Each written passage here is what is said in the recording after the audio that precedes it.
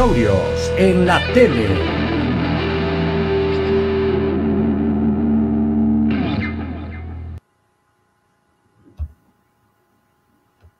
¿Qué tal? Buenas noches. Están muy serios. Buenas noches. Buenas noches. Buenas noches. Feliz jueves, bebés. Ya no, ya. ¿Cuándo termina lo de Guadalupe Reyes? Mañana, ¿no? Bueno, hasta el sábado, el Día de Reyes. Ahí termina. Sí. ¿Cómo les ha ido de Reyes? Bien, bastante bien. ¿Se les están cumpliendo sus propósitos? Bueno, apenas uno. Van bien en la avanzada, ¿no? Adelante, mi querida Angie. Bueno, pues buenas noches, como siempre, un verdadero placer compartir el día de hoy con ustedes, compañeros, y con nuestros seguidores. Muchas gracias por seguir con nosotros. Síganos mandando likes, por favor. Y ¿cómo estás, Siri? Buenas noches. ¿Cómo están? Buenas noches. Viendo rara la pantalla porque no somos tres. Nos falta Víctor, ¿no? Que anda de paseo. ¿Sí? Lo que es tener, fíjate, lo que al día llegaron las estrellas aparte, yo creo, ¿no? Tuvo para salir de paseo, eso está padre. Lo debo felicitar ahora que regrese. ¿No? Compañeros, ¿cómo están? Buenas noches. Bienvenido a todos los que nos ven y los que no nos ven también.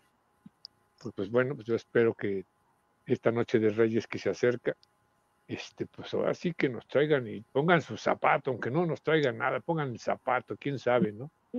Hay que continuar con la magia, ¿no? La magia esa que teníamos de los Reyes Magos, que siempre era encantadora, ¿no? Yo creo que no se debe perder.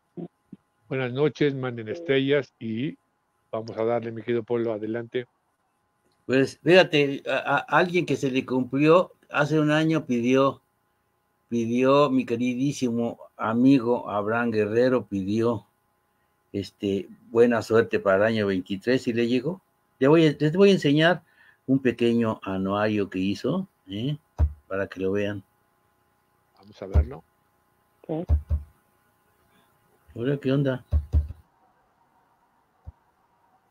No quiere salir. Se niega.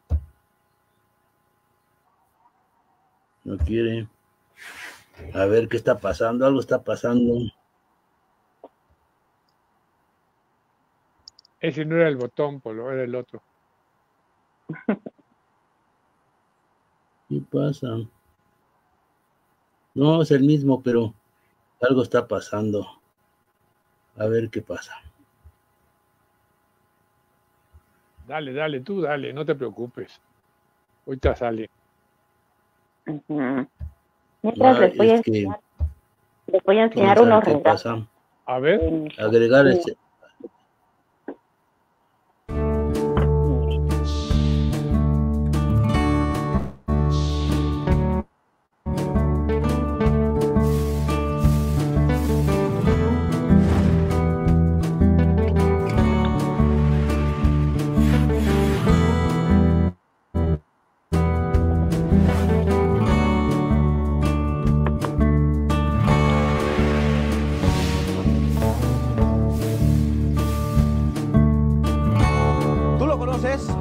De Abraham Guerrero. Ahí mi compañero Abraham, mi compañero camarógrafo. Con imágenes de Abraham Guerrero.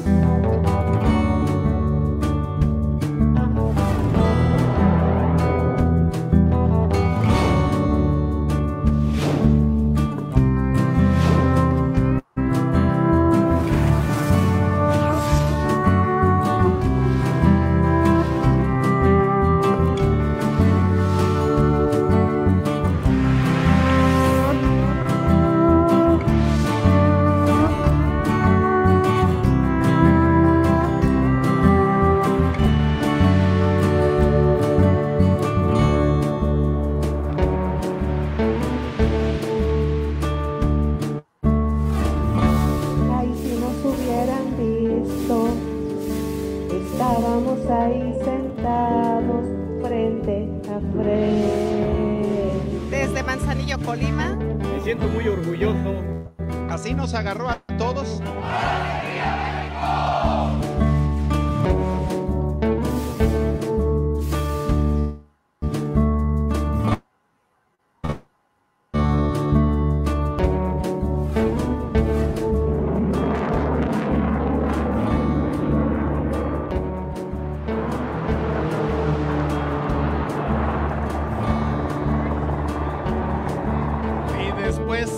despegó como cohete este F-16. Y no perder la información, ¿no? Es algo increíble. Ahora, año de 2023 y desde hace 10.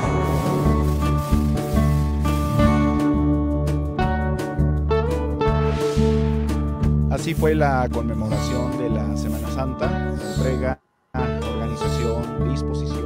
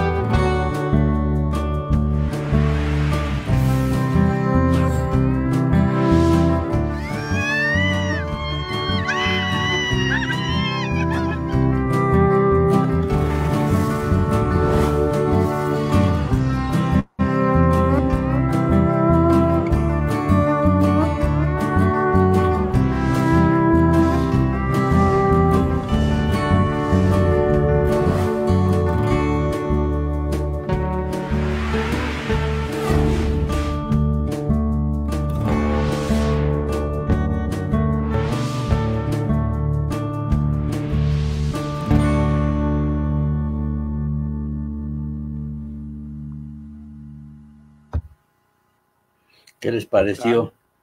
Excelente. ¿Qué les parece? Pues yo creo que está mi bien, querido... sobre todo que haya tenido trabajo, que lo haya conseguido, cuánto lo quería, ¿verdad? Realmente Exacto. Sí. está muy Te agradecido. digo con que el se trabajo que cumplen. se ve. Aunque él es un Grinch de la Navidad, pues está...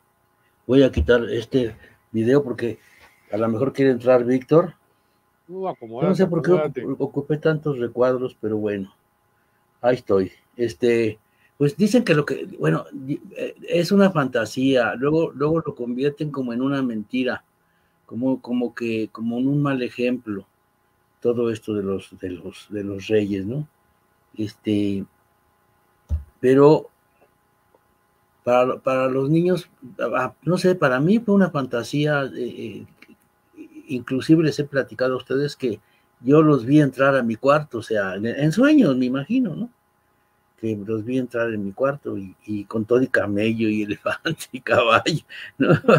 Como si de veras mi cuarto estuviera muy grande, hubiera estado muy grande. Yo vivía en el pueblo, ¿no? Pero estaba muy chiquillo. Pero mi abuelita, pues, es muy, muy católica, en fin, de Puebla, muy, muy mochita mi abuelita. Entonces, en paz descanse mi abuela. Pues me enseñó mucho acerca de creer en este tipo de cosas. El pueblo se llamaba San José, en algún tiempo San José, inclusive el ejido de ahí se llama ejido, hay un ejido de San José y el pueblo se llama Llano Verde. Entonces, pues me platicaba mucho de José, de María. Todas las noches íbamos a rezar y esto se me metía, se me quedaba pero bien clavado pues dentro, ¿no? Nosotros hacíamos unos juguetes. En mi tierra hay mucho barro, hacen muchas cazuelas y hacen muchas cosas porque el barro es muy bueno. Y hacíamos carritos de redilas, como los veíamos en la calle, ¿no? Ajá. Hacíamos los carritos y les poníamos unas varitas que atravesaban las llantas, ¿no? Y los hacíamos rodar, los jalábamos con un lacito. Y esa era nuestra diversión, hacíamos carreteras donde los podíamos jalar. Entonces cuando llegaban los reyes, ¿no? De México, pues mi mamá vivía aquí en México, me llevaba cosas ya de atracción, ¿no? De cuerda. Y me ponía a jugar con los chamaquitos de ahí del pueblo, con los niños. Y pues cada quien con su rollo. No sé si ustedes se acuerden algo que les haya emocionado. A ver, Angélica, platícanos algo de esto. Híjole, pues miren, como yo fui la más pequeña de la casa, bueno, soy. ¿No me escuchaste, Angélica? No. Sí, ¿no me escuchas? Como yo soy la más pequeña de la casa, pues siempre sí te escucho. he sido la más consentida. Entonces, pues a mí, tanto Santa Claus como, bueno, que siempre consideré que era el niño Dios, como los reyes, siempre nos trajeron regalos a casa. Siempre, siempre, siempre. Con lo único que yo, de alguna manera, me quedé con las ganas, eso de pequeña, de muy chiquita, fue con tener una muñeca de esas negritas de trapo. Cómo me gustaban ese tipo de muñecas. Y nunca me la trajeron, o sea, me traían regalos caros, pero esa que yo quería nunca me la trajeron. De chiquita, pero cuando tenía 24 años, me la trajeron. Entonces, sí me llegó, o sea, a fin de cuentas sí me llegó, pero de pequeñita siempre quise tener una muñeca de trapo de las negritas, y se me concedió hasta los 24 años, pero sí se me concedió. Y afortunadamente sí siempre, pues, tuve los regalos que quise, e incluso tuve más de los que a veces yo pedía. Yo a veces pedía una sola cosa y me llegaban 3, 4, hasta 5 regalos. Entonces, pues fui muy bendecida en ese aspecto. Una pregunta, ¿se pueden enseñar, se pueden ver marcas ahorita de regalos que ya tengo aquí? ¿Sí? Bueno, les voy a enseñar, porque todavía tengo sobrinos pequeñitos. ¿Está? Ah, mira. No sé. Este es uno de los regalos. Ay, bueno, es que como no veo. Ok. Ahí está. Ahí. No, está bien. Sí, está perfecto. Este es uno. Este es otro. Mira. ¿Ese es para tus sobrinos? Sí, sobrina. Sobrina, ajá, es una cocinita. Otro. Ajá. Este es para niños. Órale. Uh-huh. Igual para niña, cosméticos y cositas así. Este es para niño. Ahí, ¿verdad? Ahí se ve bien. Ahí está perfecto. Ahí está. Okay. Este es el que les enseñaba, que son cosméticos para niñas. Muy bien. Este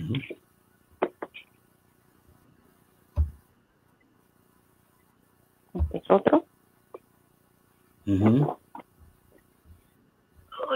Oye, pues se trajeron toda la juguetería. Y este es otro. Mira, no. Ya, estos son Me gustaría. algunos de los regalos. Todavía faltan. Sí, todavía faltan. Pero pues bien. Te digo que aquí, tanto en Navidad como tanto el día de Navidad que viene el Niño Dios como los Reyes, siempre ha habido regalos aquí en casa. Ahora sí, adelante, Polo. Qué bueno. No, pues adelante, Macín, que nos va a platicar tu infancia, porque también, así como lo ves, también tuvo infancia.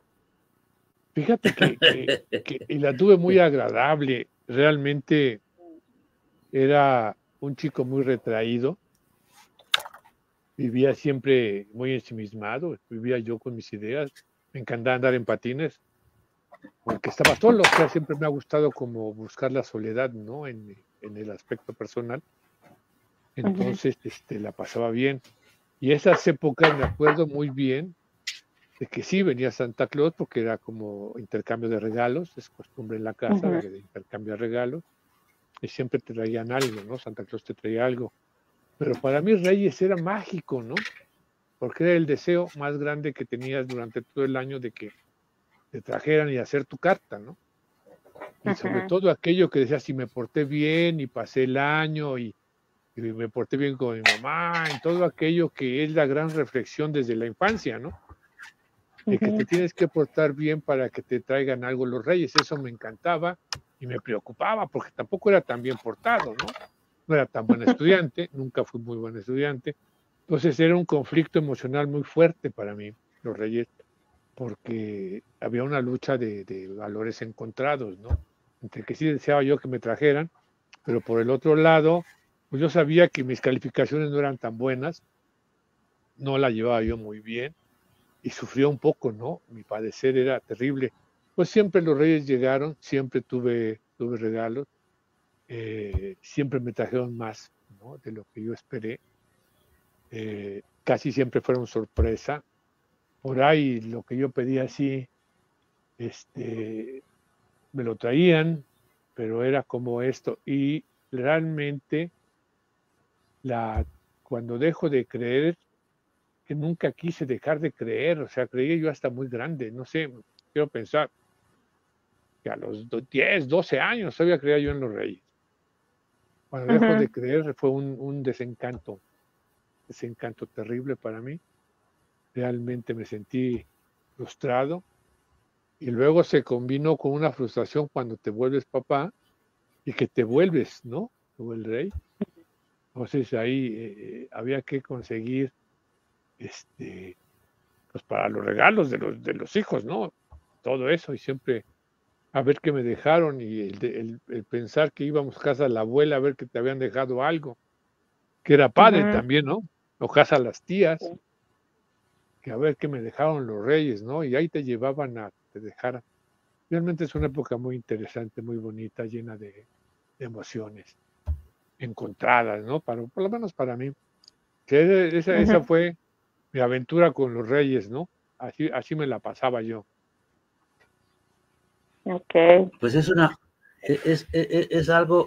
algo, no sé de dónde venga esta tradición, la verdad no sé muy poco de dónde venga esta tradición.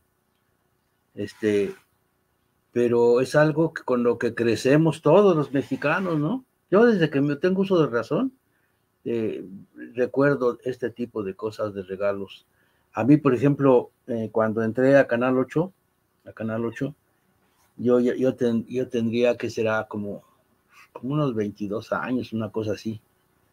Y todavía no me casaba, no, como 20.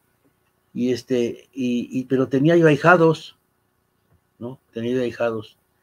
Entonces, Canal 8 nos daba vales para una juguetería que estaba ahí en San Ángel, creo que la juguetería Ara. Ajá. Creo que así se llamaba. Y nos daban bonitos juguetes, Y pues yo les pedía para mis ahijados y para mis hermanas que estaban chiquillas también, ¿no? El chiste es que no se quedara uno sin un juguete. Exacto. Porque yo me acuerdo en algún tiempo, pues como a todos los niños, hubo un tiempo en que yo me quedé sin juguetes. Y hoy lo recordaba con mi mujer. Le digo, fíjate que yo siempre que voy al mercado, ahorita ya pusieron el mercado aquí, el tianguis aquí enfrente de mi casa. Y veo unas botas llenas de dulce, transparentes. Sí. Normalmente traen Tootsie Pop y todas esas cosas, ¿no? Sí. Y yo me acuerdo que un día llegué a visitar a mi mamá, pues no había lana, no sé por qué, no había lana, ¿no? Pero una señora que andaba con un tío, era enfermera, me regaló una bota de esas. Y pues ya no me sentí tan triste, ¿no? De primero sí, se me bajó todo, pero bueno, sí recuerdo cómo me dio los dulces, y eran dulces buenos, en ese tiempo dulces buenos, ahora los rellenan con cualquier cosa, pero me acuerdo que venía un chocolate, de esos chocolates que son como triangulitos, ¿se acuerdan? Que vienen en una cajita así también del triángulo. Empieza con T. Empieza con Clarín, no, algo. Toblerone. De esos. Sí, y pues la verdad, ya me sentí más relajado, ¿no? Yo creo que fue uno de los, y como dice Macín, cuando tenía yo como 10, 11 años, nos hablaron de la casa, y nos dijeron que ya no había, ¿cómo se llama? Pues ya no había forma de que nos trajeran, que ya deberíamos empezar a trabajar, fíjate. Y que además nos habíamos portado muy mal. Y entonces yo pues no vivíamos, pero casi estábamos muy juntos con una tía que tenía 5 hijos y conmigo 6, ¿no? 5 o 6, algo así. Bueno, era Raúl, Saúl, Pili, Héctor, Hugo y Ángel, 6 y yo 7. Entonces, no le alcanzó a mi tía para comprar, ella tenía una papelería y le alcanzó para comprar zapatos de esos de esos como de minero, que le ponías muchos protectores atrás y sonaba como si fueras un soldado, ¿no? Uh-huh. Hasta se oía como si fueras a bailar tap. Y entonces nos dieron ese regalo y ya nos dijeron pues que ya no iba a haber, ¿no? Que nada más hasta esa edad llegaban y ya no iba a haber. Pero por ahí uno de mis primos, Hugo, sacó una pelota y nos pusimos a jugar la pelota con los zapatos que nos habían traído, unos zapatos de minero. No, me acuerdo, me da mucho gusto porque pues siempre no falta alguien, ¿no? Y sobre todo que venían en la televisión, en las películas, venía siempre algo que te hacía seguir creyendo hasta que tuvieras, yo creo, como unos 12 años, ¿no? Uh-huh. Yo creo, porque todavía seguías creyendo que había por ahí un milagro, que te iba a llegar algo bueno. Así como a mi querido Abraham. Sí. Le llegó. Ahorita que comentabas precisamente de los patines, aquí en su casa, de muy chiquita, a mí los patines que me llegaron, bueno, los que había de metal, sí, pues llantas de metal, sus ruedas de metal y todo eso. Y ya de más grande, ya tendría como unos 6, 7 años, los trajeron de los de botín, que por cierto, hasta hace como 2 años todavía los tenía. Entonces, esos de botín. Ay, pero qué bonitos, qué bonitos. Y ahorita que cuando mencionaste tú de los patines, recordé. Pero muy bonita. Muy bonita ¿Qué dice Enrique? La infancia que tiene. Dice Enrique Vence, los reyes, dice Enrique, dice, en mis tiempos en Telesistema a los reyes les pedíamos a Teresita. Y luego dice, Teresita, dice, los reyes era un grupo musical de hermanos, 3 o 4 hombres y una mujer, Teresita, muy guapa. Por eso le pedíamos a los reyes a Teresita. Los reyes, claro. A ver, reyes, aquí sí. Tenemos aquí está. El pollito dice, saludos Dinos desde Tepetlastoc y estamos a 16 grados y siempre le pedía a los reyes una pistola de agua. ¿Qué tal?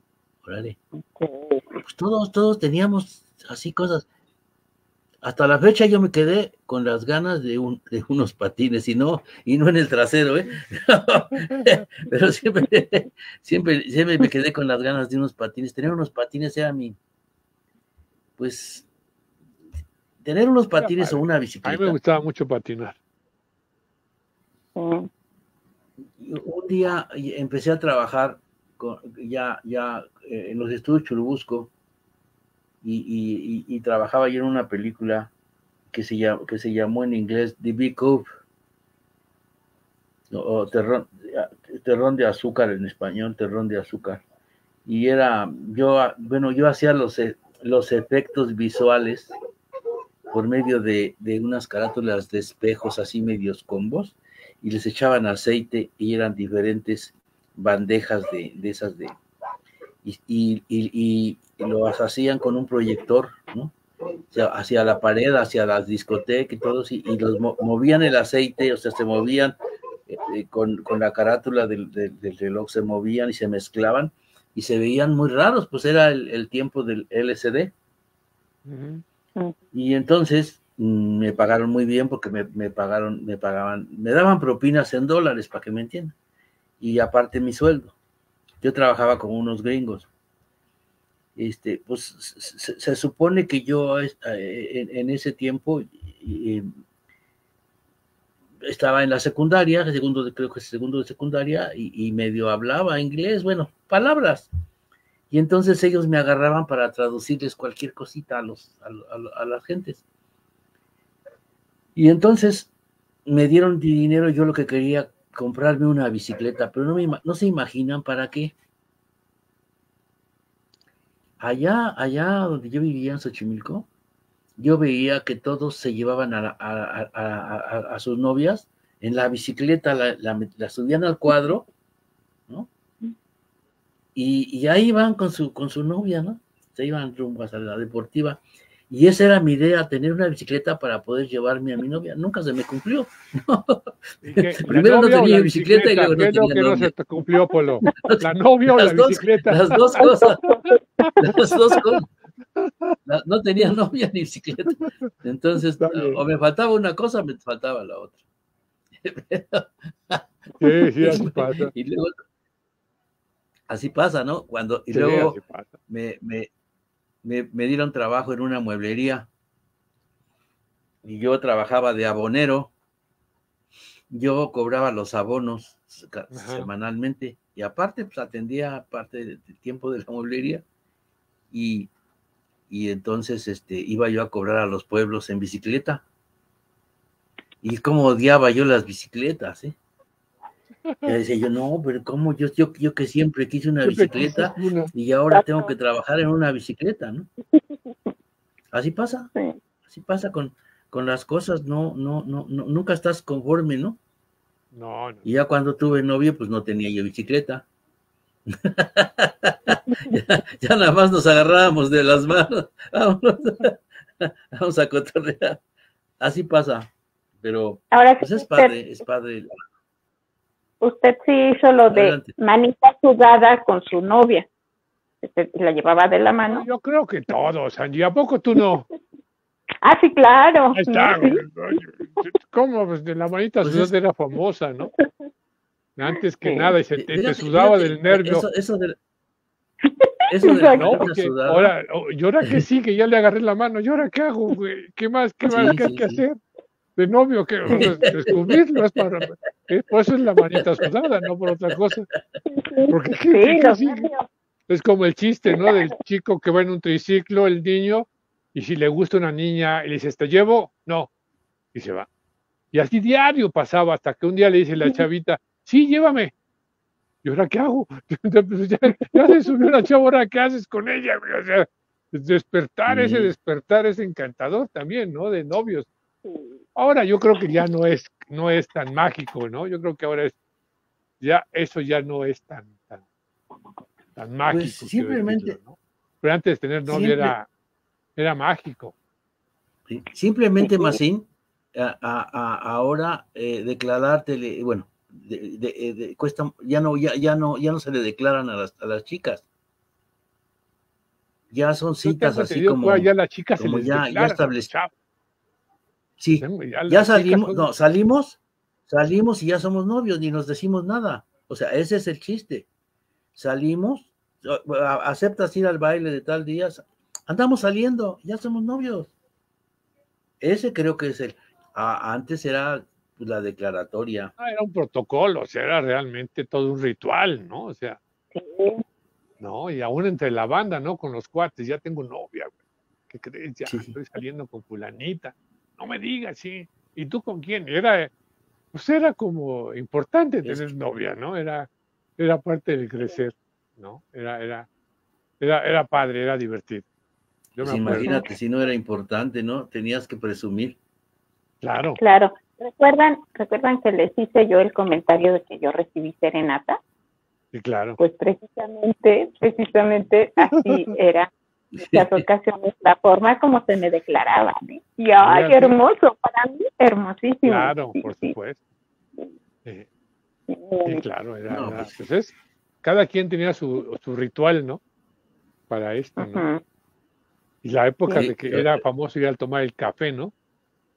Vamos a tomar un café, era famoso, cafeterías por todos lados. Había una cafetería muy famosa, esa la Bucareli, nevería, Masín, ¿eh? la Sí, nevería, Sí, sí.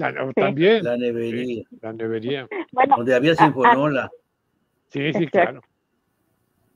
A mí bueno, no me tocaron las sinfonolas, pero a mí me llevaban a tomar nieve en lugar de café porque soy alérgica al café. Entonces, sí, era ir a tomar nieve, ir a Coyoacán, ir al centro de Claro. Coyoacán, Sí, caminar sí, sí. ahí, Ir a Coyoacán era lo tomar máximo. la nieve. Ay, sí, hermoso. Coyoacán Sí. era el paseo obligado, ¿no? O sea, ir a Ujú. Coyoacán en sábado o domingo era Ujú. obligado. Era como ir a Sí, misa, ¿no? exacto. Siempre Coyoacán tenía lugares encantadores, ¿no? Bueno, tiene lugares Pues encantadores. Tlalpan también. Sí, bueno, a El mí centro Tlalpan de no me, Tlalpan.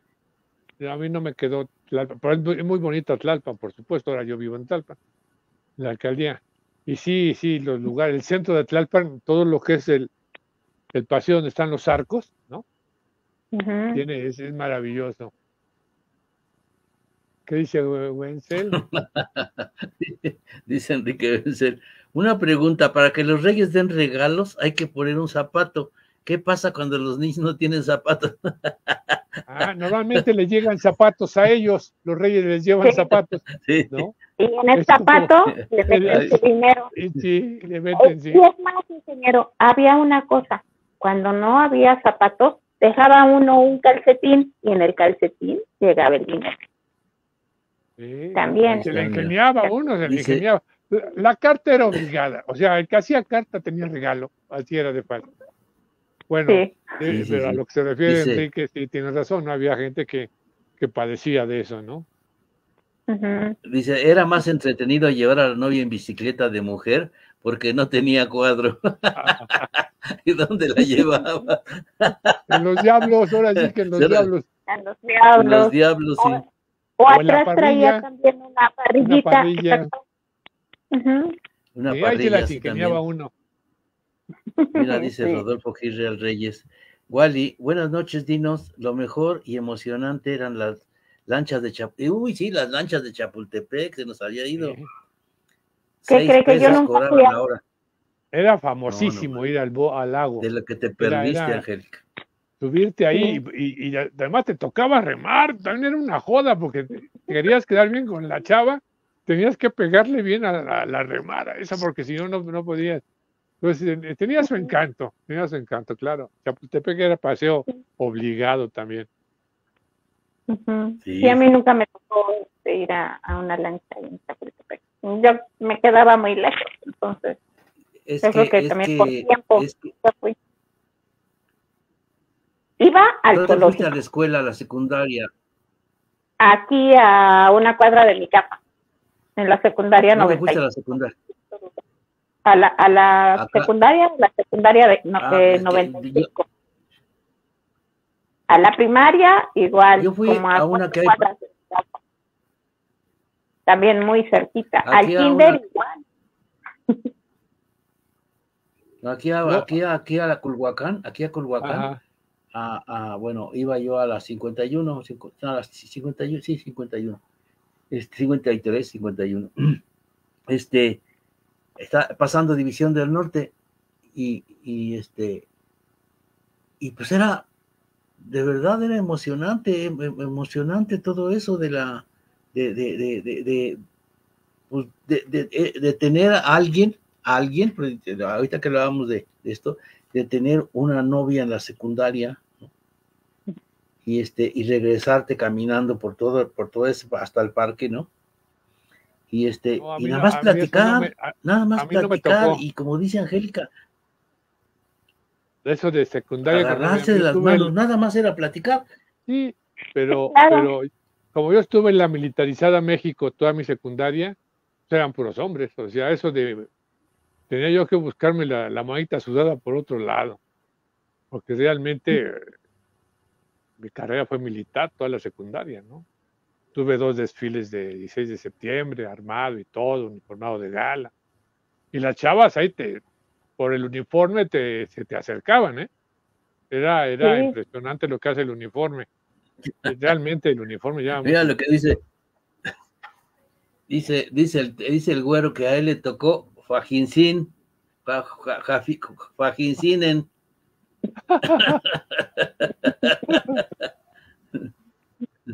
A ver, Bueno, vamos a ver otro, dice. Cada quien su historia, ¿no?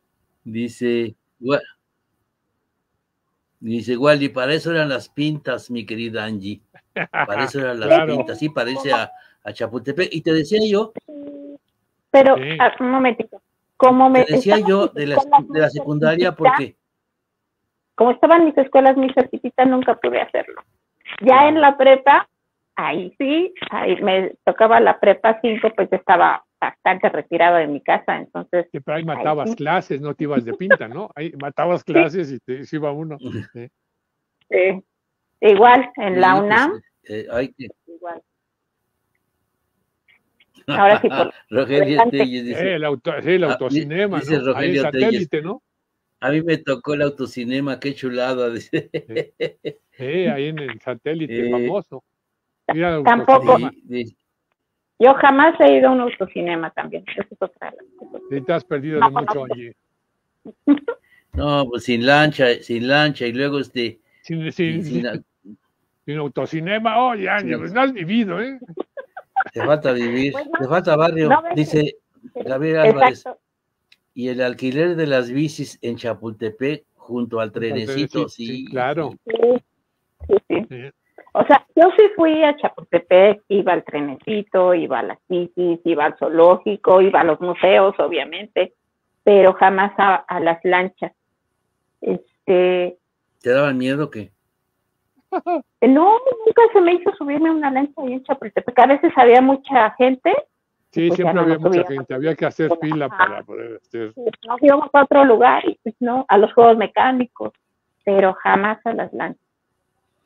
Aquí te digo que nos íbamos, pasaba el Chapultepec enfrente de mi escuela, a una cuadra de mi escuela pasaba el Chapultepec, venía de Xochimilco y nos dejaba exactamente allá, casi en la puerta de Chapultepec, en Sevilla.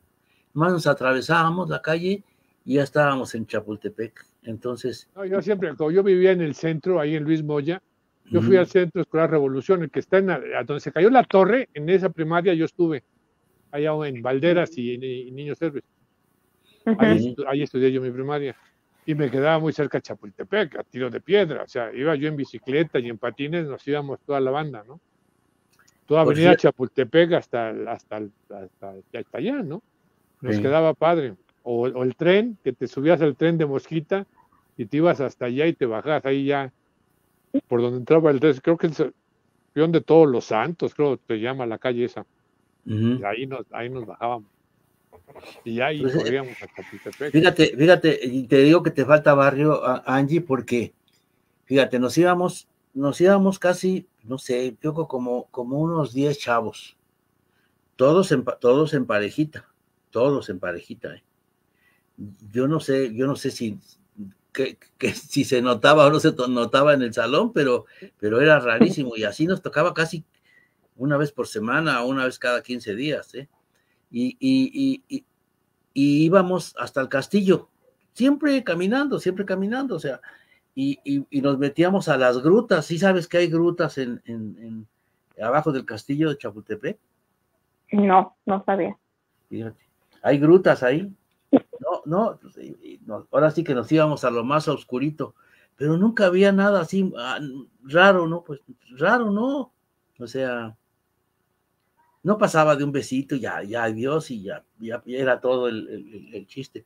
Y en las lanchas pasaba mucho porque pues cotorreabas con el agua, unos iban en una lancha, otros iban en otra lancha, a veces se caía, nos echábamos agua, se caían, sacábamos a las chicas, nos sacaban a nosotros, porque siempre había las luchitas, además con otras escuelas. Okay. Y te quiero decir, arriba en el castillo de Chapultepec, eran unas corretizas por todo el museo. Los que cuidaban el museo siempre nos andaban sacando, porque había policía y había patrullas que te sacaban, ¿no? Si te pasabas de listos. Ya hasta nos conocían, de verdad, ya andaban sobre nosotros, íbamos a la casa de los espejos, a vernos gordos, flacos, ovalados, todo ese rollo, ¿no? Y no se diga al zoológico, ¿no? Pero te digo, también chavos, eran las carreras, los aventones, jugábamos. Bueno, ¿sabes qué era del chavo? ¿Sabes qué era lo máximo? Las carreras con carritos de valeros. Uno empujaba y el otro manejaba. Era entretenidísimo. Yo me acuerdo ahí en la Ciudadela, ¿no? Porque vivíamos en Luis Moya, ahí íbamos a echar carreras todos a dar la vuelta al parque, ¿no? Y era a ver quién derrapaba. Entonces eran realmente Reyes era que al día siguiente todo el mundo estaba haciendo algo con sus juguetes en algún lado. Eso era mágico, ¿no? Ya sea en el patio de la casa, en la calle o en el parque, con las bicicletas, siempre era, debe seguir, no sé si se siga, ¿no? Porque no tengo, ahorita no tengo noción, tiene mucho que no tengo esa cercanía con los Reyes, ¿no? Pero antes era famoso salir con tus juguetes a presumirlos, ¿no? Claro, sí. Era lo básico, ¿no? Salir, tu juguete y todo. ¿Quién dice, Rodolfo? ¿Qué dice? Dice Wally, yo creo que lo máximo de esa época era llegar a tomar la mano de tu pareja. Claro. Que ya cuando se la tomabas ya era en serio. Ya era en serio eso ya. Te sentías lo más soñado. Sí. Y Rogelio Telles dice, yo tuve una novia que nunca me dio la mano. Que porque si me la daba, la embarazaba. No manches. Sí, había creencias. Claro. Sí. Fíjate, ahorita me acordé. Yo viví en Monterrey un tiempo. Trabajé en Canal 6 de Monterrey. Cuando era televisión independiente, ¿no? Allá en Monterrey. Con los Garza Sada. Y ahí conocí a Reinaldo López, ahí conocí a Sergio Peña, a un señor que se apellidaba Blanco. Pues conocí a mucha gente antes de Canal 8, ¿eh? Y entonces yo trabajaba en el día, trabajaba en un taller, taller grande, un edificio grande, donde se hacían ventilación y transformadores de alto voltaje, se llamaba TEMSA. Y entonces ahí conocí una chica, pues de mi edad, yo tendría 18, 19 años, no sé, estaba chiquillo. Y me la presentó su hermana, porque su hermana era la secretaria de ahí, de ese taller, del señor Maldonado. Y entonces, nos citamos ahí en la avenida Padre Mier, porque ahí quedaban todos los cines, ¿no? Bueno, la mayoría de los cines quedaban ahí en Padre Mier. Y ella venía de la Independencia y yo iba de acá por donde estaba cerquita, estaban las colonias juntas, pero yo vivía en una calle que se llamaba Altamira, ahí por el Parque España. Y y nos encontramos en Padre Mier. Yo venía caminando, pues al contrario de ella, ¿no? Nos íbamos a encontrar. Todavía no era mi novia. O sea, me faltaba decirle todo el rollo que viene, ¿no? Uh-huh. Y no, es muy difícil, pero muy divertido, porque nos metimos bueno, para empezar, llegamos, y antes de llegar, no sé qué pisó, y que se cae. Y yo tantito y me sigo. O sea, me dio risa, pero así de esa del perro ese que se ríe para adentro, ¿no? Pero ya alcancé a agarrar. Vamos, ya, pues nos metimos a un cine. El trabajo que me costó abrazarla, bueno, meterle el brazo hacia, ponía yo la mano por acá tantito y la bajaba. Ponía la mano y la bajaron. No manches, qué nervio se siente, ¿no? Qué nervio. Sí. Y de plática, cero. Porque si querías platicar, todo el mundo decía, silencio, o cállese, cabrón. No, no, era horrible. No podías hacer nada de ruido. ¿Y cómo le dices en el cine? O sea, ¿quieres ser mi novia? ¿No? Que era muy fácil, pero ¿cómo le dices? Y es que las mujeres son mucho más aventadas y más inteligentes que los hombres. Ella se me recargó en el pecho, ¿no? Así. Y así lo hizo de un solo movimiento, así, ¿no? Y entonces ya le pasé la mano. No, pero les los platico porque fue una cosa más que agradable, fue incómoda. Incómoda porque no sabía qué rollo, me temblaban las manos. Me temblaba el estómago. Bueno, ya que salimos del cine y todo eso, ya no hubo nada, ni ningún besito, sino ya que salimos del cine, yo le dije que si quería ser mi novio, y me dijo que sí. Y la fui a dejar hasta su colonia, vivía en la Independencia, por allá. Y ahí fue pues el primer beso que le di. Me regresé muy contento, ¿no? De ahí de Monterrey. Creo que fue la única novia que tuve en Monterrey, pero después, como a los, ¿qué será? Como al mes, me pidió que pidiera permiso a su papá. Claro. Uy, y eso sí me costó. No. Me costó muchísimo trabajo. Y lo hice, sí fui, le pedí permiso al papá. Y el papá me recibió así, ¿qué pasó, huerco? Y yo dije, ¿qué onda? ¿Quieres andar con mi hija? Le dije, sí. Bueno, pues nomás la respetas, te pasas de listo. Jamás volví a ver al señor, pero con unos nervios igual. Les digo que, pues, las mujeres. ¿Cuánto tiempo duró de novia con? Poco. ¿Cuánto tiempo duraron de novia? Muy poco, fíjate que fue muy poco, como un año, menos de un año.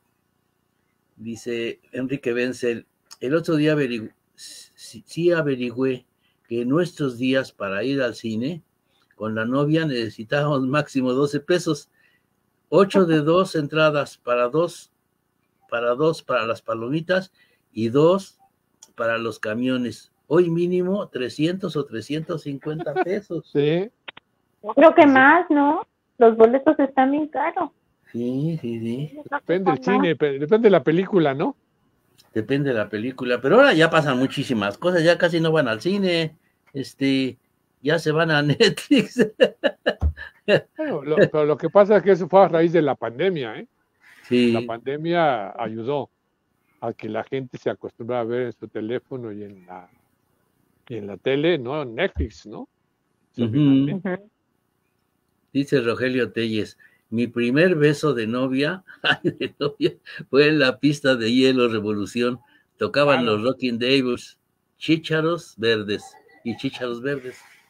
Pues sí. No, yo me enamoré de una patinadora a propósito de pistas, pero de ruedas. Ahí en el Monumento de la Revolución había una pista de patinaje sobre ruedas. Sí. Y iba, ¿no? Y me enamoré, pero enamorado, yo obsesionado por una chava que patinaba como ángel, ¿no? Donde dejé de verla cuando por fin me animé a invitarla a salir, la esperé y todo. Y le dije, te llevo te acompaño a tu casa. Puta, no debía haber dicho. Me fui a un barrio por la Santa María Bravo, ¿no? Y a las 9, 10 de la noche salir del barrio ya me costó trabajo. Dije, creo que no soy de este barrio, ¿no? Porque ya te ven feo, ¿no? En esa época te veían feo. No es del barrio, te ven ahí con la chava. Y pasas con ella y te ven todo el mundo y dices, ay, esa era otra de las bromas, ¿no?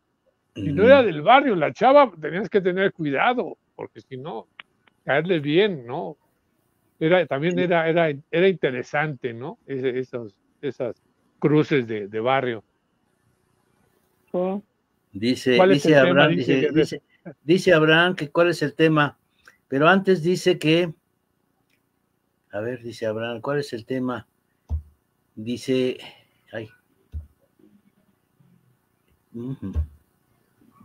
dice, ¿a quién le pidió permiso de la Vega para irse de vacaciones.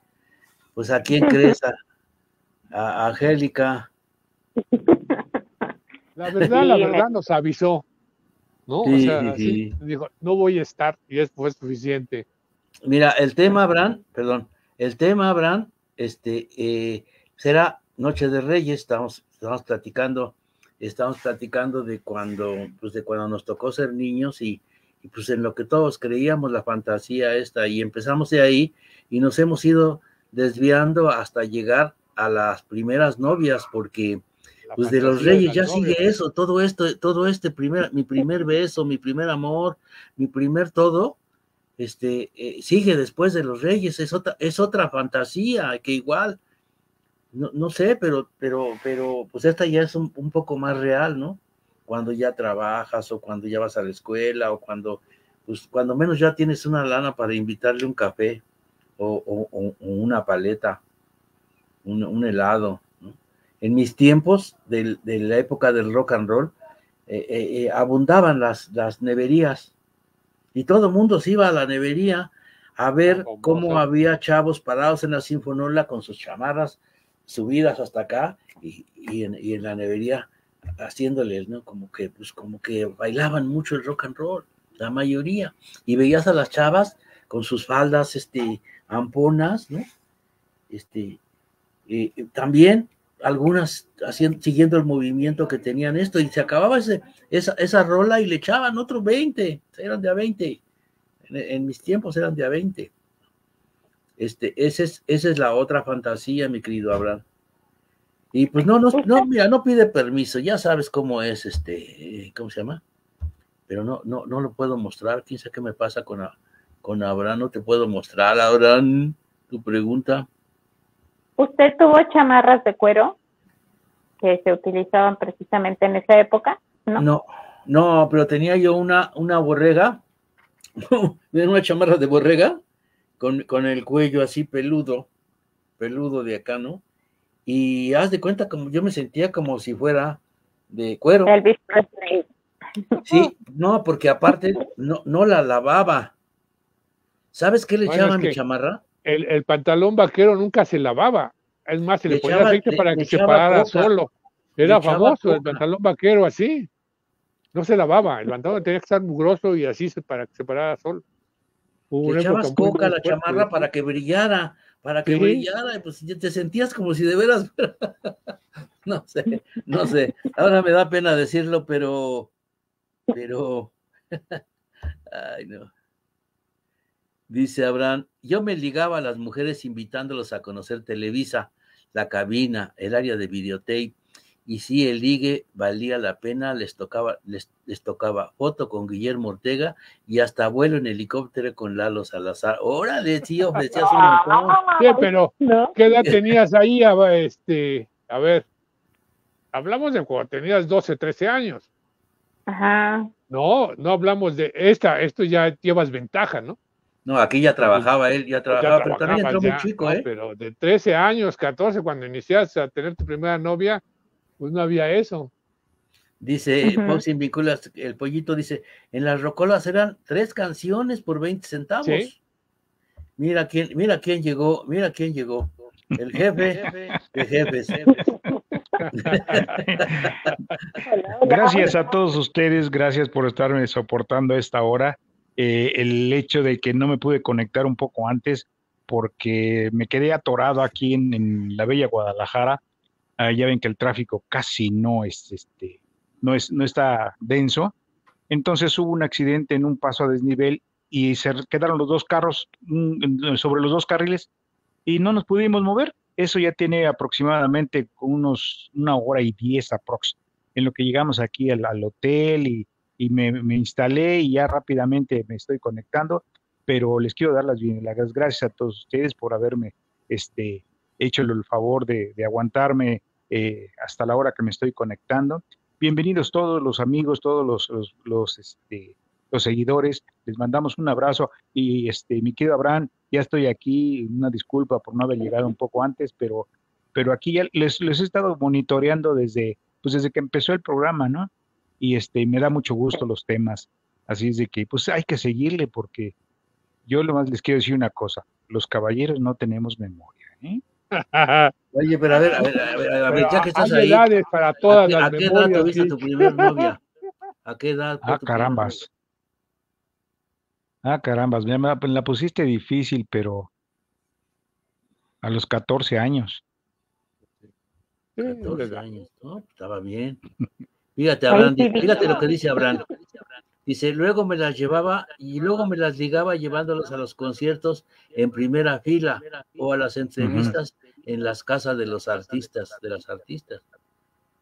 No, pues aquí sí ya. Sí, ya le tocó a él un poquito más, tranquila la situación, un poco más, ya con solvencia hasta cierto punto, pero como lo que ustedes mencionaban hace rato, había que pues hacer cuentas, ¿no? Porque pues no trabajábamos en esa época y había que juntarle a los domingos, había que Claro. esperar y Domingos. o Famosos domingos, claro. o nos íbamos a echar ayuda a las señoras con las canastas en el mercado para juntar una lana y Cierto. poder salir por lo menos un dulce, una paletita o una flor, simplemente, ¿no? Una flor que ya era muy y era tener hoy ya ser un galán de primera. Pero Sí. acuérdense que los caballeros no tenemos memoria. Y más porque mi mujer está aquí enfrente de mí.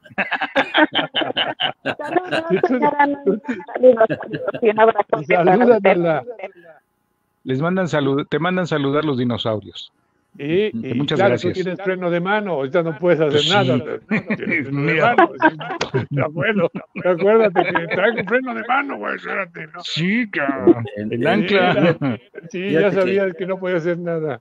En Xochimilco, bien. ahorita que dijiste, le regalaba una flor, en Xochimilco, en el Parque Juárez, que está en el mero centro, antes había amapolas. Sí. Y hacían una fiesta que se llamaba Lunes de Amapolas.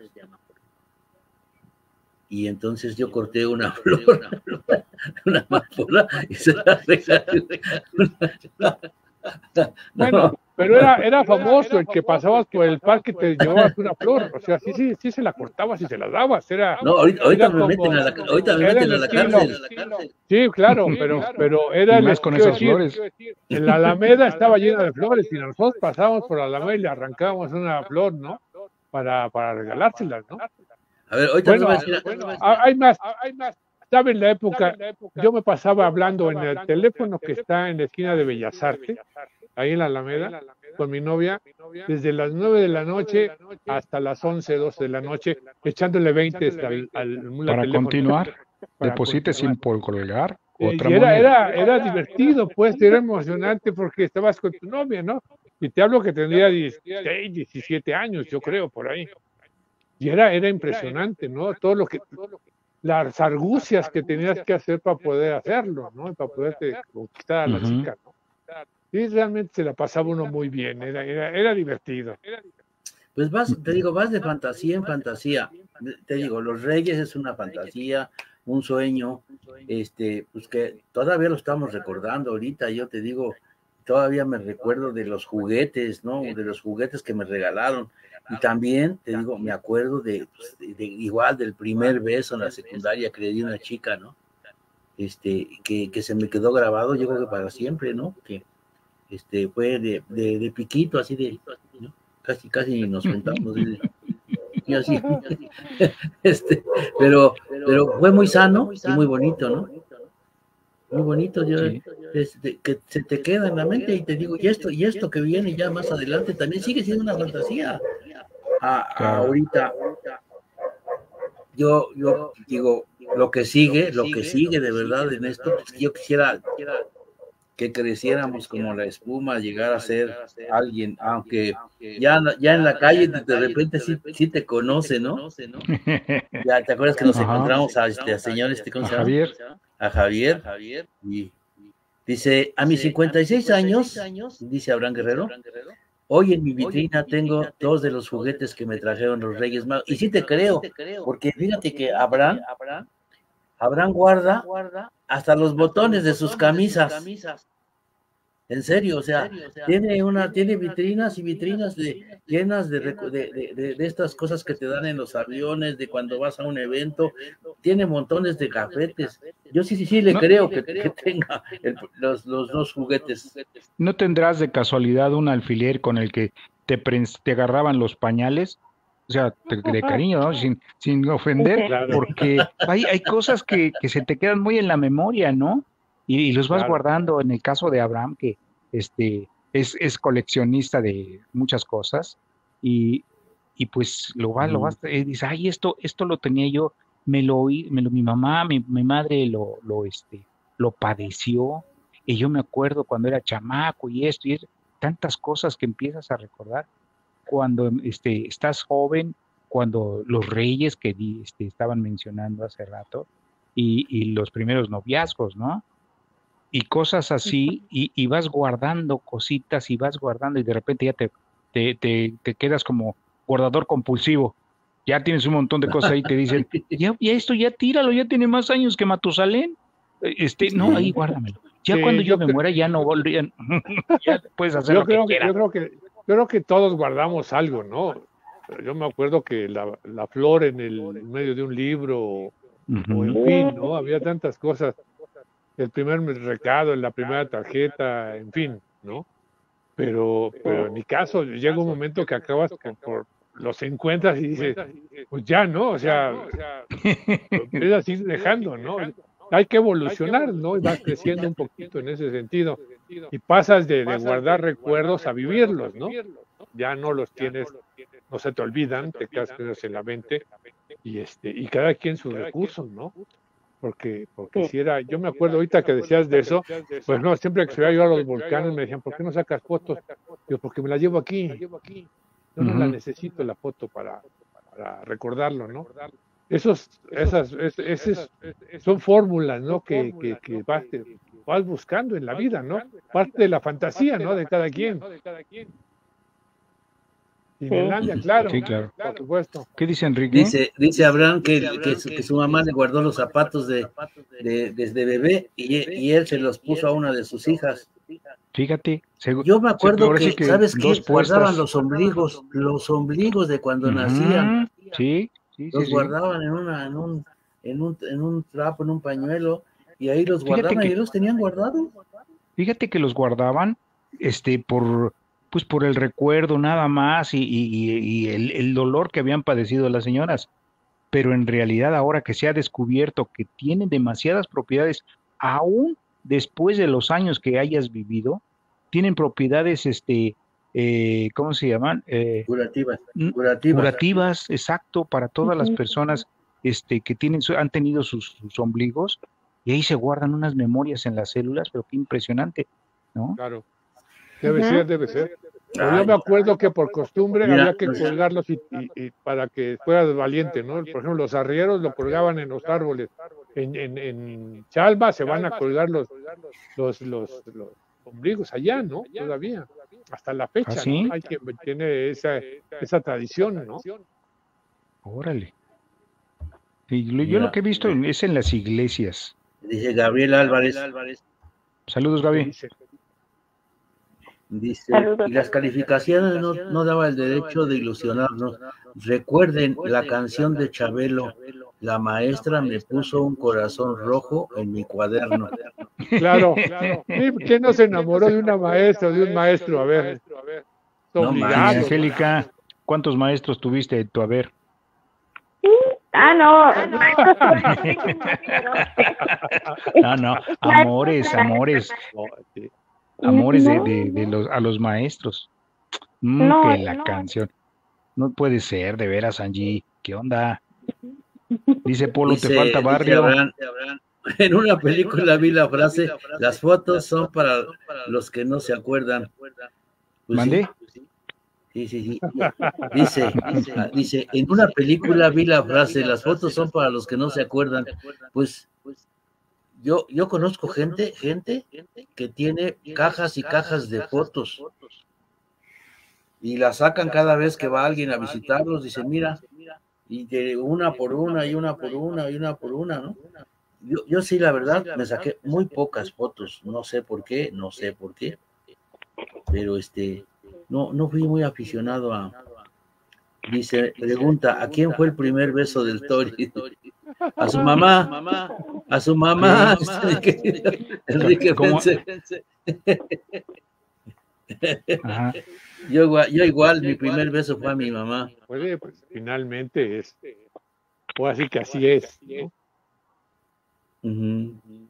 Pues mira, sin querer te digo, todas estas cosas siguen siendo, pues, de estas noches, de cuando van a llegar los reyes y que todo el mundo planea, los papás, ¿dónde voy a poner los juguetes del niño?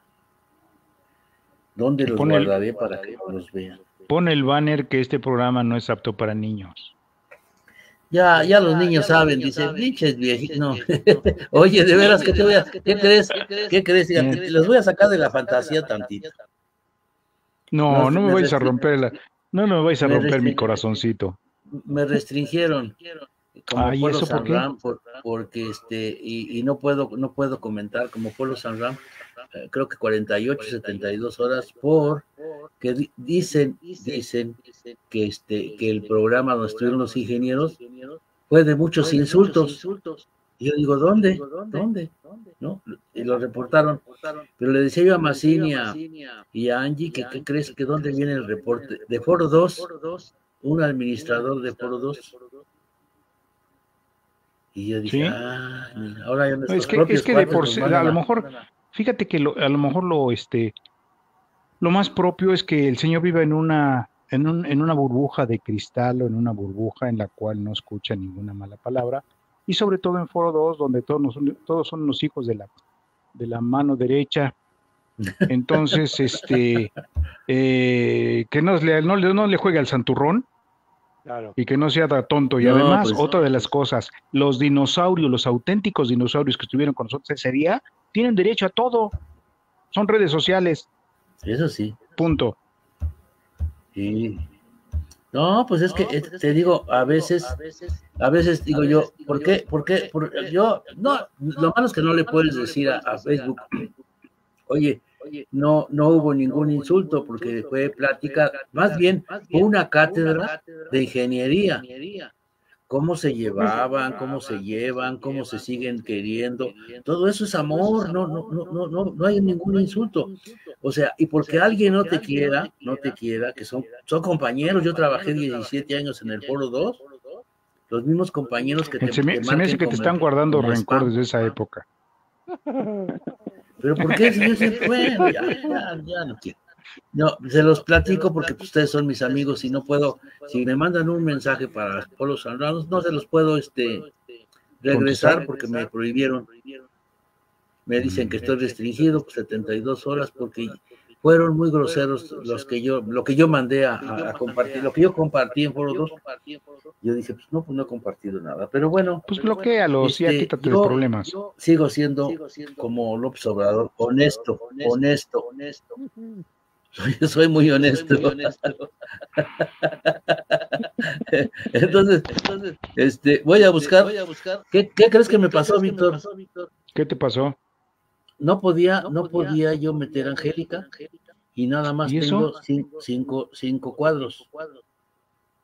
Ah, caray. Tengo 2, 3, 5 y el mío 6.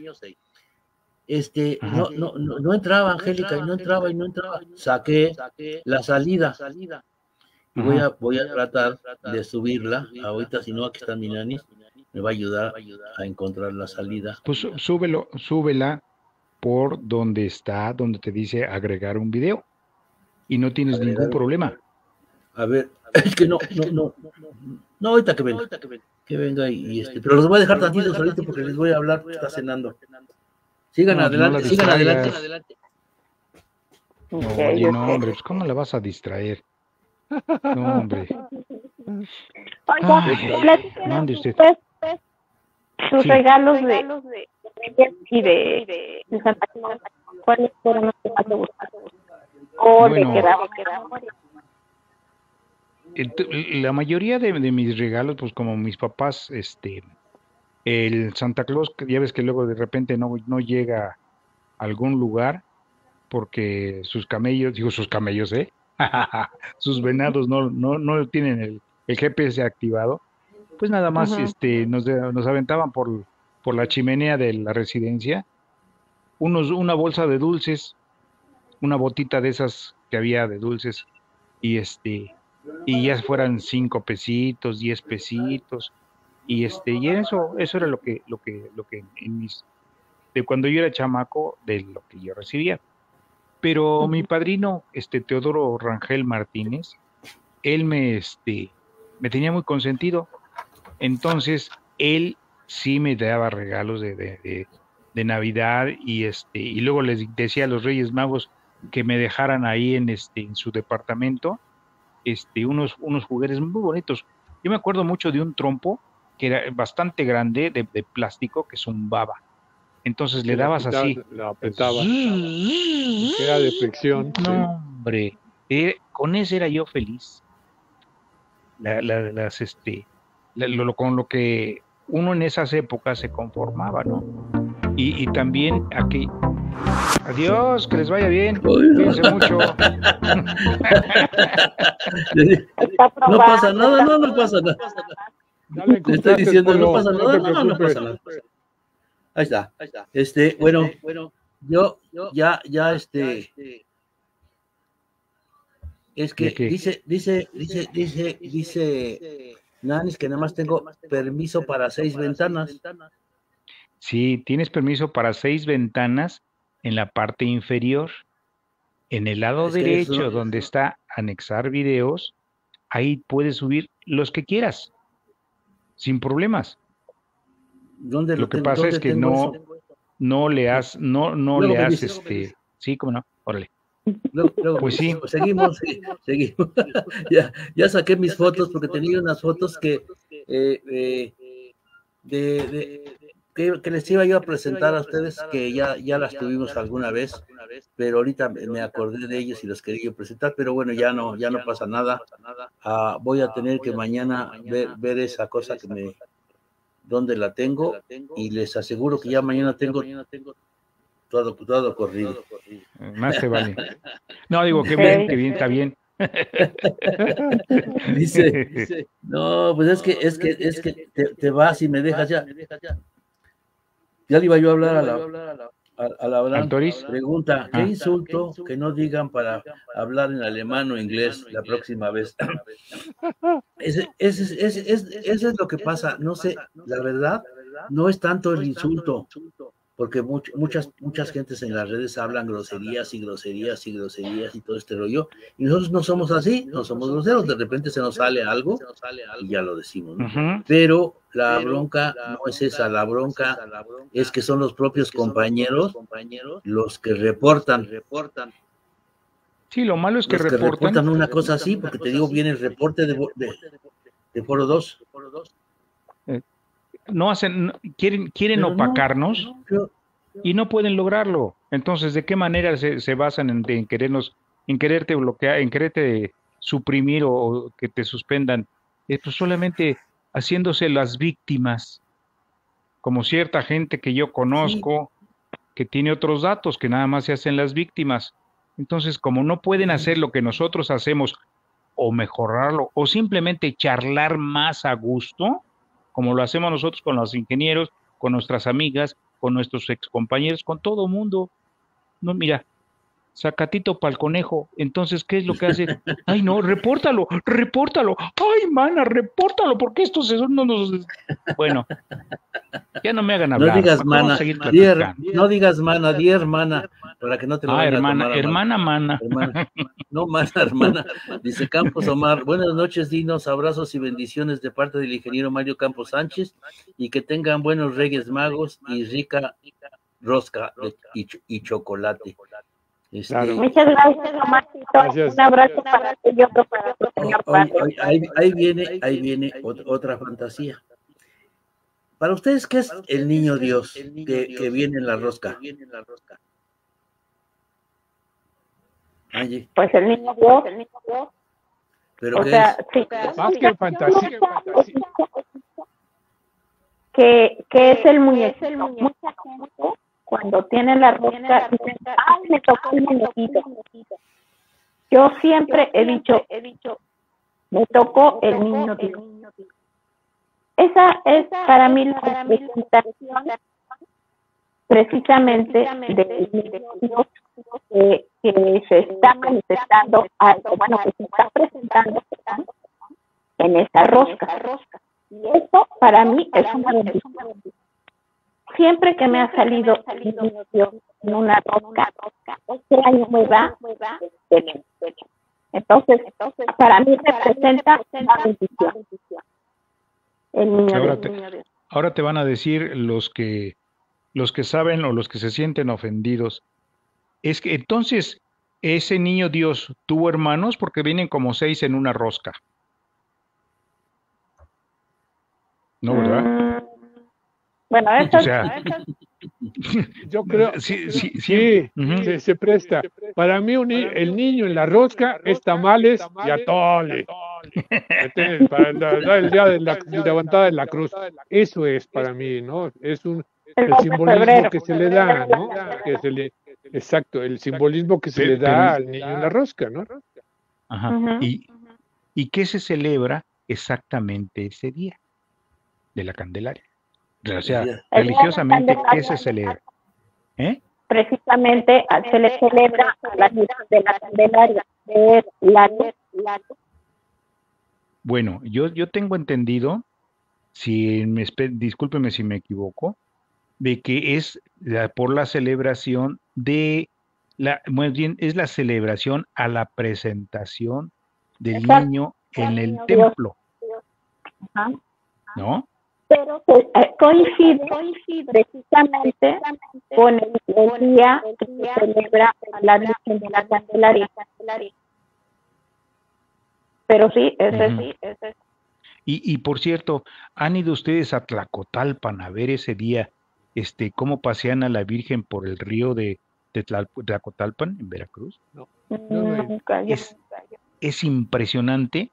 La sacan, hacen un paseo pequeño alrededor de lo que es la localidad, o sea, de que es un pueblo muy bonito, por cierto, y después la suben a una lancha grande, y entonces la llevan a pasear río adentro.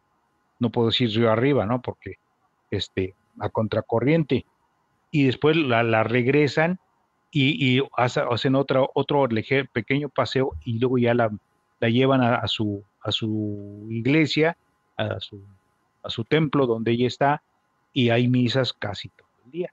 Y afuera para celebrar eso, pues hay charreadas, hay creo que había gallos antes también, no sé si ahora se siga estilando. Ahí presentan y se presentan artistas en los templados, ¿cómo se llaman? Los templetes que ponen ahí, y hay muchas actividades como lo que es una fiesta patronal en ese sentido. Polo, se te está metiendo el cable por ahí, ¿no? Vi que ahorita que te moviste se te metió una sombra ahí del lado izquierdo tuyo. Mira, ahí donde está tu mano, esa, la otra mano.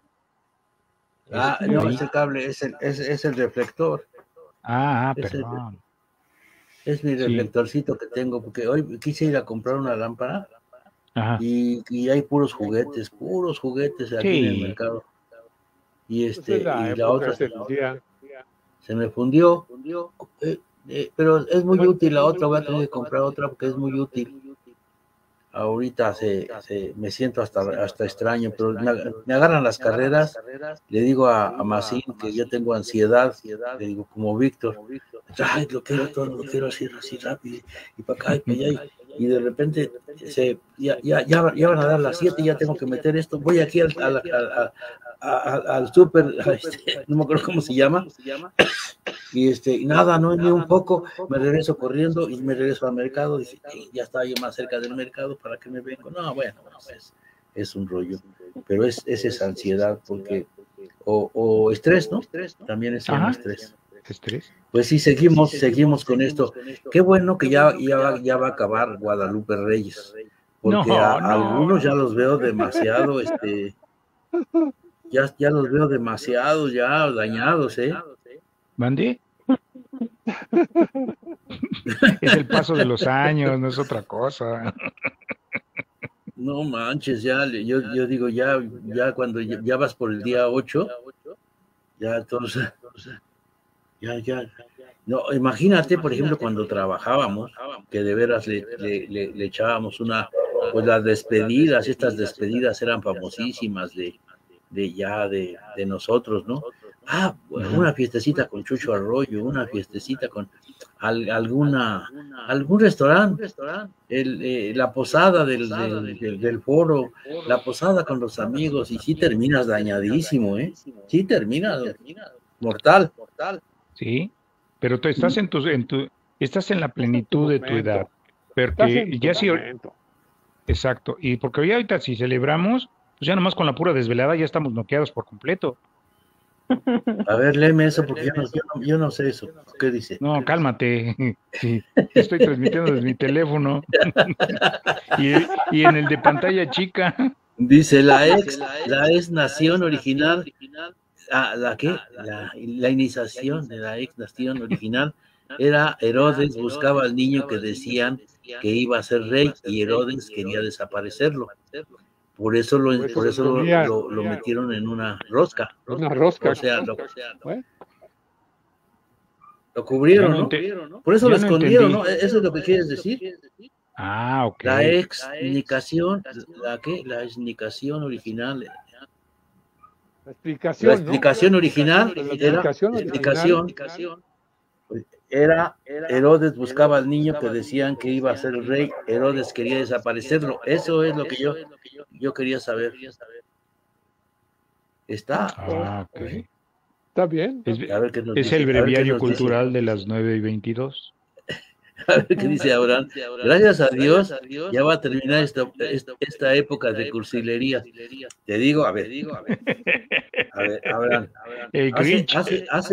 Hace un año querías que se te cumpliera el objetivo, pero no crees en la Navidad. Eres el Grinch de la Navidad. Todo te parece cursi, pero hiciste un anuario padrísimo en donde dices todo, me fue así, me estoy feliz de la vida, conseguí esto. No, padrísimo, Abraham. Así síguele como.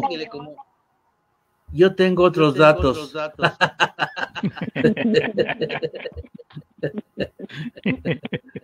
No. De veras no. Que alguien me explique. No, que alguien me explique, pero pues así es. Bueno, mi hija Nani no le gusta la Navidad. No le gusta, dice, no, a mí no me gusta la Navidad. Igual que Abraham, dice, puras cursilerías. Pero pues hay gente que, pues sí, lo que pasa es que esto sí se hace acá, sobre todo en México, pues esto lo hace el consumismo, ¿no? Hemos llegado al consumismo. ¿Sí? Al consumismo, traje, al consumismo, camisa. Qué bueno que ya se va a acabar este sexenio. No es cierto, perdón, ofrezco disculpas. No se vayan a ofender muchas, ¿eh? No, ya no. Ya hoy me regañaron, ya me dijeron, no, ya no ando diciendo nada de este señor, porque si no, los va a sacar de las tarjetas. No me digas. Dije, no, pues sí. Dije, pues no, si se jinetean la mitad del dinero y cuando vas al cajero ya nomás, es que, ¿y esto qué pasó aquí? Si yo no he tocado Oye, de veras, nada. ¿Por qué la lana la dan por apellidos, Pues para saber si todavía van a votar los difuntos, por eso. ¿No es por eso?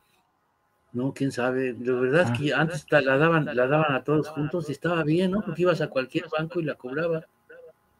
Pero ahora como quieren usar la fuerza a los bancos del bienestar. Pero pues mejor vamos a continuar como lo que estábamos, porque así que estábamos diciendo de tu primer amor. ¿No nos platicaste tú, Masín, de tu primer amor? ¿Cómo no? ¿Sí? Sí. Por supuesto. Lo único que me acuerdo de mi primer beso de novio no fue agradable. ¿No? Y sí fue en un cine, en el Cine Paté, ahí en la calle de Luis Moya. una vecina cercana, pero traía lápiz labial y yo creo que era baratito, porque cuando me dio el beso, ¿no? Todavía me acuerdo el sabor, no fue agradable, pues, no. Dije yo, wow, yo creo que de ahí dije, no, el labial no me gusta, ¿no? O sea, no fue, no me agradó, ¿no? No quiero decir nada más que eso. Pero sí, claro, mi primer novio fue así, de manita sudada, por supuesto, y todo, ¿no? Pero el primer beso me trae recuerdos, y no se me olvida, ¿no? Y tampoco le saqué foto. Pero ahora, después de eso, lo que hacía Massín era... No, fíjate que te queda como, bueno, a mí me queda los labiales, tiene que ser bueno, después pasan otras cosas que no es el momento para platicarlo, pero finalmente el primer beso sí fue desagradable, ¿no? Me acuerdo que fue muy, muy desagradable, ¿no? No fue así como a Polo le tocó, ¿no? A mí me tocó un poquito diferente. Y él sí fue en un cine, justamente. Así fue mi primer beso, ¿no? Oye, Angie, tú no nos platicaste de tu primer encuentro. Bueno, fue en un balneario que antes ¿Ahí te besaron? Sí. Ah. Mi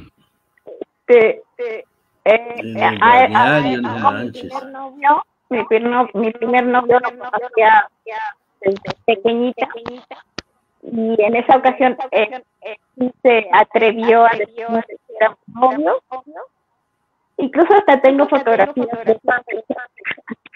de y pues ahí fue, pero como siempre, ¿no? O sea, de piquito y nada más. Y después nos volvimos a besar, pues, así fue mi primer novio. Pero la verdad, me guardo un gran cariño, una gran persona, hasta la fecha lo sigo viendo. Y siempre no. Y le sigues dando un piquito. No, sí, de repente nos vemos, nos abrazamos, pero como muy buenos amigos. Qué bueno. Es una gran Adiós, amigos, nos queda tiempo para despedirnos y que sigan tomando chocolatotes. Y les aseguramos que ya no vamos a decir esas palabras, vamos a decir otras más fuertes. Más fuertes. Sí, porque se vayan a quebrar, ¿eh? Pues cuídense mucho. Así puede. Déjenme, ya les mostré lo que dice ¿Pueden decirnos quién fue el mocho que se quejó para darle esta disculpa? ¿Pueden decirnos quién fue el mocho? Fueron los del Foro 2. Del Foro 2. No, Enrique, fueron los del Foro 2. Por ahí sí, te encargo, por ahí si vas a Televisa San Ángel. Pues les lleves nuestros saludos. Pues bye, que estén bien y nos vemos mañana. No se pierdan, qué miedo, porque va a estar interesante. Va a estar muy interesante. Ok. Mándenos like. Vientos.